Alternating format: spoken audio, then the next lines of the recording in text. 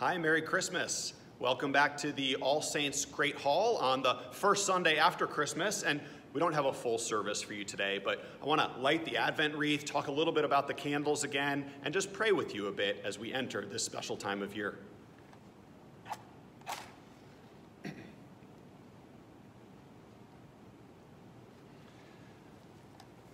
Okay, I bet you remember some of the symbols of the candles. The first candle stands for hope. The second candle, do you remember? Stands for peace. The third candle stands for joy. And the fourth candle stands for love.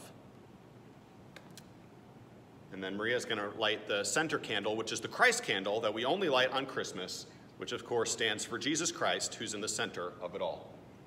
We all can have a seat while I finish talking to our friends here. Why is the Christ candle in the middle? Well, one way to think of it is this. There's a lot of people looking for hope, peace, joy, and love. And sometimes we look for those things in all the wrong places. But as it turns out, Jesus Christ is right in the middle of everything. So if you're looking for true hope, look to Jesus. If you're looking for true peace, look to Jesus.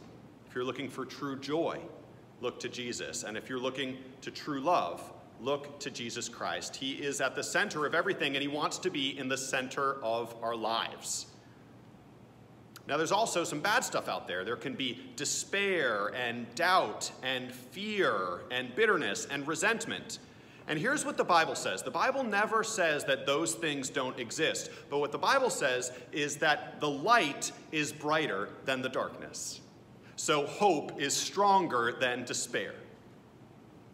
Joy is stronger than fear. And that's why Jesus came. And that's why Jesus wants to be part of your life and my life. That's why Jesus stretched out his hands upon the cross and died for your sins and my sins and rose again to offer forgiveness of all the things that we've ever done wrong, thought wrong, or said wrong. Because when that happens, true hope, true joy, true peace, true love with Jesus at the center. You know, there's an old painting, and I'll put it up on the screen. It's called The Light of the World. And it shows Jesus wearing a crown as the king, knocking on an old wooden door. You can see it right now.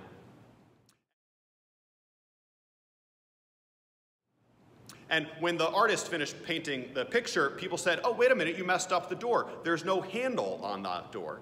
And the artist said, yes, there is a handle, but it's on the inside. What does it mean? Well, it sort of means that the door is like our hearts, and Jesus is knocking on the door. He's knocking on the door of our hearts because he wants to come in. And it's our choice whether or not to open that door. The handle is on the inside. We can open it anytime we want, and Jesus will come in and eat with us and drink with us and wash our feet and anoint our heads with oil and serve us as our Savior. Remember, friends, Christmas is not about a story. It's about a person. And it's not just a person, it's a Savior. So, Merry Christmas. Thanks be to God, and God bless you. Amen. Well, we always say the Lord's Prayer at this service, at the family table service. And remember, we are part of God's family, and we all have a seat at God's table. So let's pray together, the Our Father.